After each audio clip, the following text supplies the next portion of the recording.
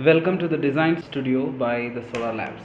In this video, we will learn how to design a solar PV system using the Solar Labs Design Studio in under 5 minutes. Let's begin by logging into our account. This is the projects page where you can see our past projects. Let's begin with creating a new project. Over here, you can either put in the latitude or longitude of the location, or if it is a famous building, you can type in the name as well. Once you have narrowed down the building, zoom in to fit inside the box. On the left hand side, give your project a name and also feed in client details.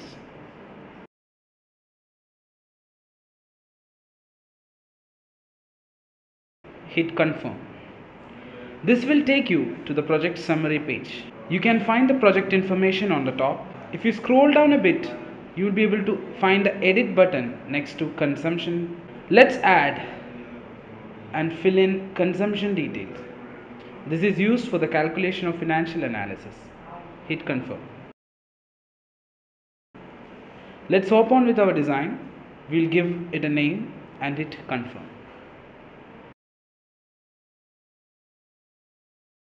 Through this button, you can go to the design studio where we will be able to design our PV system. To draw, we will use the polygon tool from the models menu.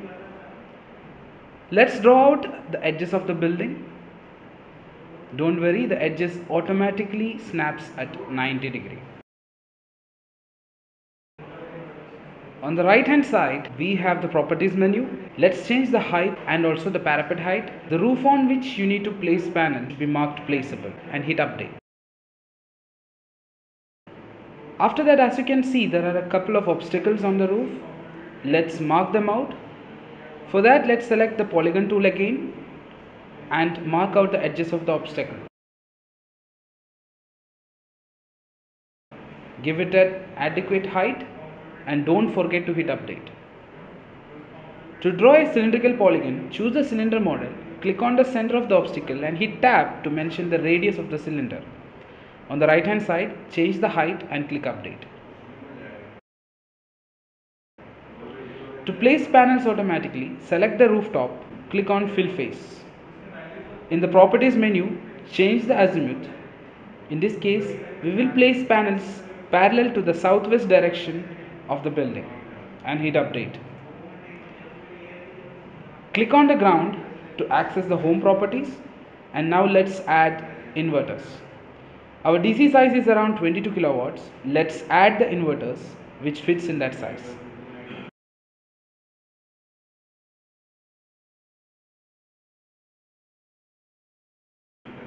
On the top bar, select this menu to save our project. Go to Views section to view in 3D.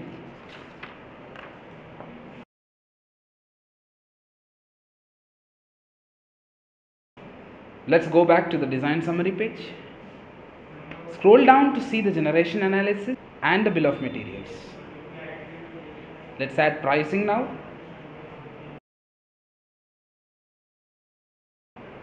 Don't forget to hit confirm. Let's go to the top and click this button to download the report. The report will show you the system metrics, the annual production, the estimated servings up to 25 years, payback period, and the components used. It also shows the monthly productions from January to December and a monthly table. Field segments, condition sets, the heat map and the project location, and the losses accounted for.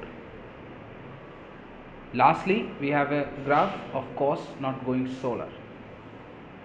Thank you.